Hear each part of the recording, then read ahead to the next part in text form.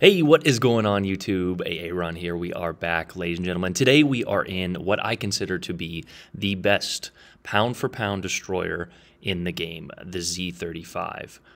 Now we all know that the German destroyers are some of the most versatile jack-of-all-trade destroyers in the game, with the exception of the Z-44. I truly hate that thing. It sucks.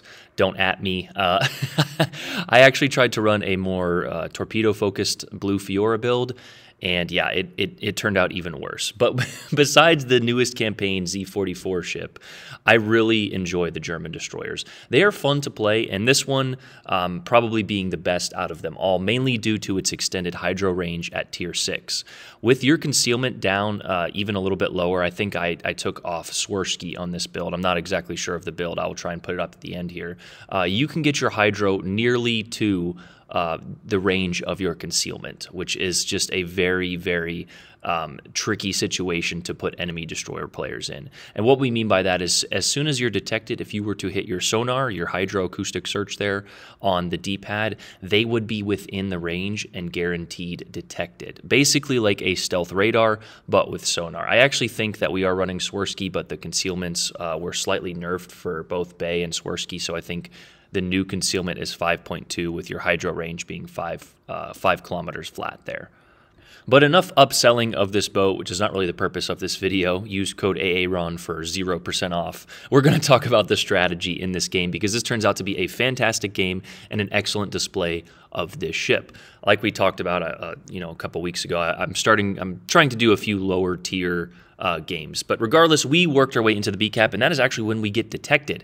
And it is not by the King George, it is by a Udachi with ultimate concealment. Gosh, you got to love those IJN players running, their concealment down, maximum torpedo build. But regardless, we use what we just talked about. And here, again, I probably could have switched to the AP, but in the moment, I just want to keep the trigger down. The guns are cycling on reload here. AP on broadside destroyers is always a great choice, especially in German destroyers. But again, the HE is going to set fires and damage modules, and there we actually get a permanent fire, so it probably was better to use HE, especially when you know that they are on damage con. But if you guys missed it, that was the advantage that we are talking about. We picked up his torpedoes on the sonar, and we got half of his health for only a small chunk of our health, which is what you want to try and do in destroyers. You always want to try and trade advantages, right? You don't want to go in there and just gun down each destroyer and you only have 1,000 health left. That's not the best way to play destroyers. And as we've talked about before, it is always a good idea to play destroyers, especially even if you're a battleship main. Number one, you may find out you actually like being a sneaky destroyer. Number two, you know how they play, so when you are playing your favorite battleship, you can be more effective and not just be useless and complain at the back of the map. But regardless here, we have retreated. Something, that every destroyer player, a lot of destroyer players could work on is survivability, right? They think that they have to get the cap, and this is a perfect example. I have to concede this cap. Why? There is a Benson right there. There is a Duke of York. There was that Udachi. And a lot of the other players, this was a count-in game where people, we just counted in. This was captured a few months ago. They know who I am. And not that I am the most popular. And, of course, I have taught everyone to shoot at destroyer players. But that being said, some people do give me a little bit of extra attention. So there's a perfect example of not, putting my ship at risk to gain an unnecessary cap. I see it way too often, and I do respect when destroyer players try to get the cap early. That is what you're supposed to do, but they end up conceding their ship just to get the capture point, and then they die, and then it's captured by the other destroyer or ships 30 seconds later. That is not the advantage you want to have. But here we are actually trying to set a permanent fire on this King George. We're using a little cheeky trick behind this little big island here, but this King George is not really... He didn't appear to be the most most veteran player by my standards. So we're gonna shoot him a few times, try and get that permanent fire, and also reset the cap. Now, something to keep in mind is that Benson is in the cap. It will take him longer to get the cap, but the Benson has all of the cap points, which is why you did not see that cap reset that much. Just something for you guys to know. But if you look at this game, it is pretty even, which again, it took me a couple of months to go back and find a game that was relatively even here. And of course, we still have a few, battleship players going around that island there. If you want to be very ineffective and not shoot your guns, go around that island on Atlantic there at sea. But if you want to be more effective, try and stay in the middle. I will say that this spawn is pretty rough on Atlantic. You get out there at sea, and if you lose your escort or your destroyer early on, you're just kind of hopeless out there, and you're free reign for those targets. But going around that island takes 2 to 3 minutes, especially in slower battleships such as the North Carolina. It's Tier 6 battleships are not known for being the fastest. So my recommendation is just to sit there and try and develop a crossfire. But another important skill as a destroyer is reading the map and seeing what your team needs. There is an Atlanta over here, so we don't want to push into his radar range. That is an American light cruiser. We know that American cruisers in general have 9 to 9.5 kilometer radars. As we get another torpedo hit, which we are guessing is on the Benson. A lot of those battleships are too far back to hit our torpedoes, so it's just something to keep in mind. It probably was not the Udachi. We probably would have killed him. I didn't check the damage total, and that is something that almost impossible to tell in game. But we are down to 1 smoke and 1 sonar, so we need to be very careful with how we utilize our next smoke. I was playing a game in the Farragut, I believe, the other day, and I completely misused my second smoke screen. As our team actually does a good job of eliminating a lot of that Atlanta's health. I'm not exactly sure why the Atlanta put himself in such a tricky situation. We know that the Atlanta is a light cruiser, and while it does love to eat overpens, going out in open water like that is definitely not the play. But a huge shout out to our battleship, who is behind the island there, and did actually get the finishing touch on that Atlanta. If you are a battleship player and you hate getting spammed and want your destroyers to do well, I suggest shooting at light cruisers. It's only going to help them out. Here is a little bit of a cheeky play because we are actually rolling into the concealment back here of this other battleship, and you can see that we are being shot at. It's not like we go uncontested this entire game. I wanted to shoot and go behind the island here, but unfortunately, we ran into the spotting range with our guns of this Brandenburg. But we stopped shooting, which is something that other destroyer players could learn as we get I don't know if that was a main gun because it did so much damage, but we get, of course, our engine knocked and set on fire with that final salvo or secondary burst from that Brandenburg there. But throwing out some zoning torps, getting one to connect is nice because we now know that a Seif is probably on damage con. But back to the not shooting thing, I see it very often, especially in cruisers. Players will just shoot nonstop, and they won't let their guns go dark so they can reposition. It's very helpful, especially when you're caught broadside, just to stop shooting for 5 seconds and then reposition. Is it worth half of your health to get that extra 5,000 damage? No. I mean, I've been caught in that situation before, but this game is not that difficult. It does take some time and playing and getting used to, but after a while, you play the game, you realize, some of these strategies, but you just see people at like legendary tiers still doing this stuff. I saw it last night in Worcester. This guy just lost half of his health because he wanted to, hold the trigger down. I guess some people enjoy the firework display, which is why sometimes those German brawlers are so. A lot of people, they just find so much joy in playing them. But it's far more important to, especially if you're in a bad position, to utilize your concealment and go dark. But if you'll notice, the team is pretty much even this game out. We are up one ship here and 1 cap. So going back to the topic of talking about, conceding that Bravo cap there, which doesn't matter now because we have both the Alpha and the Charlie caps. And in the process, our team has actually done a good job. I will give a huge amount of credit to my team for eliminating destroyers, as Mr. Finney, best username, gets rid of the final destroyer here. And you're looking at this game, and some of you, want to click off the video, but I suggest you don't. The reason being is this game comes down to the wire and is a lot closer than it should have been.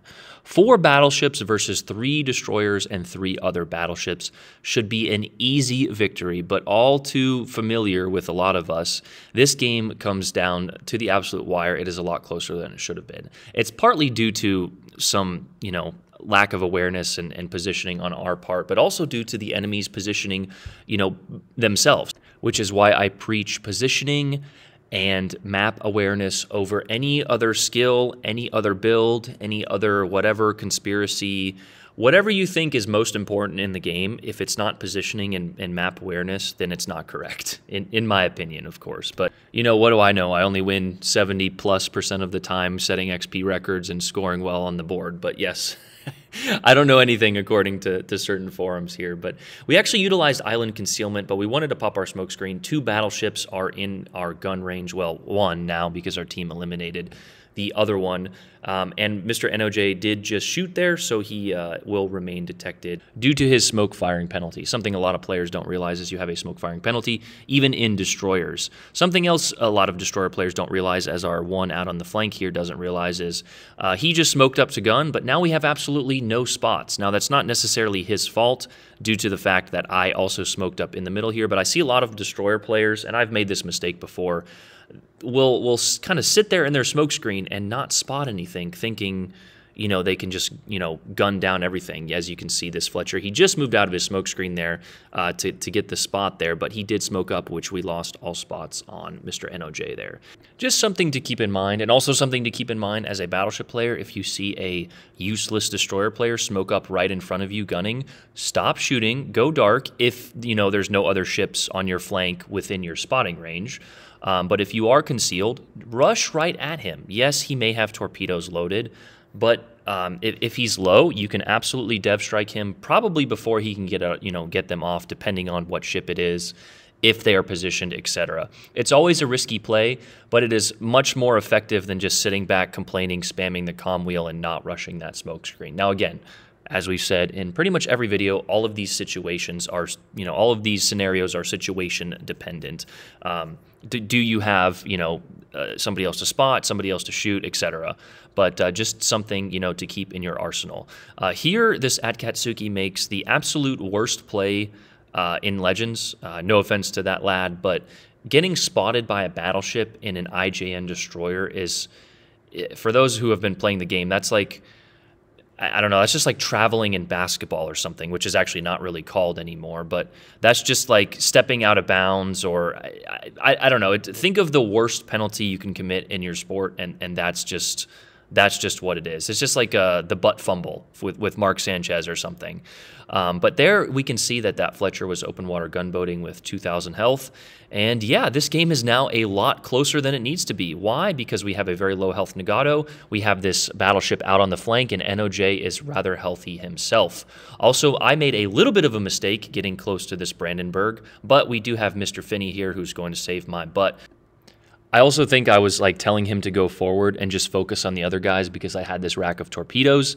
We also launched another rack of torpedoes on Mr. Asif out there, and you will learn here very shortly that they do connect, and he had such a low amount of health that he is now out of the game. But he had a huge impact. He dev struck that destroyer. And here I make a little bit of a mistake. I thought this Brandenburg was going to turn in. I told Finney to go forward so that way I can, you know, he can avoid blocking my torpedoes, which sometimes battleship players are just notorious for. They're just known for getting in the way, right? You big, ugly battleship players. But what I did not account for is this Brandenburg to go full speed ahead and not turn.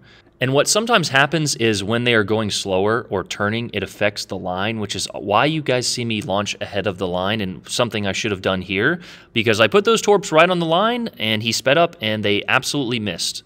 But we have another rack here, and I really wanted to launch them, but you can see he is speeding up here. Mr. Finney is getting absolutely pounded. He's in such a rough spot because that battleship, Mr. NOJ, can lob on the other side of the island. Here, once again, we put them right on the line, and of course, this time, that is when the Brandenburg decides to turn.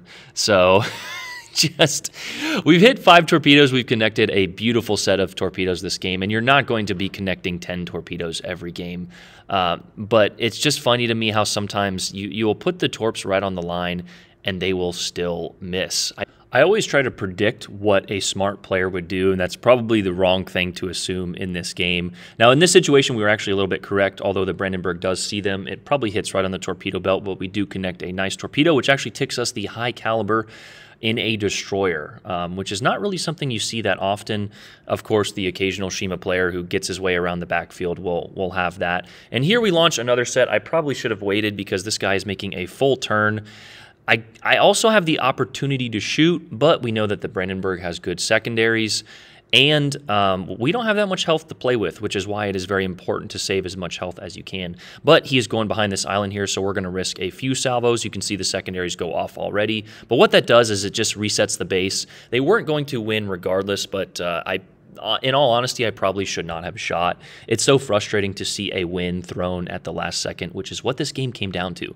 You will see we are only up by 100 points, which, if you think about it, was only because we capped C, which is why it is so important and why I hate capture the base so much, which is why it's so important to get those capture points and do your job in a destroyer.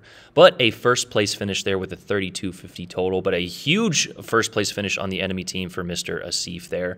And there you can see our build. I don't think I go over it, but my normal build for Mr. Bay is Swirsky and Sims for the added health there, but I might have been running Mordoff for the Elbing build. It's so frustrating that you can't, specialize builds to ships, but I'm sure that's something that we'll see in 2027 when we get the Hindenburg. But guys, that is the pound for pound, in my opinion, best destroyer in the game, the Z-35. An excellent pickup if you have it, something you can learn from if you're a cruiser or battleship player, and just a good ship to have in your arsenal. Tier 6 sometimes it's fun to go down to those lower tiers, but a huge shout out to everyone in that game. I know a lot of you guys are viewers, a competitive game till the very end, and yeah, talking about the importance of destroyers and showing you guys some destroyer tactics. But that's the video. Love you guys. You guys have a great day. I think I'm going to be playing some Battlefield tonight, but we'll see about that. Hopefully, we'll switch up some games here. I'm just honestly getting a little bit tired of Legends, but that's to be expected of a game you play every single day. So, love you guys. Have a great day. I'm out. Peace.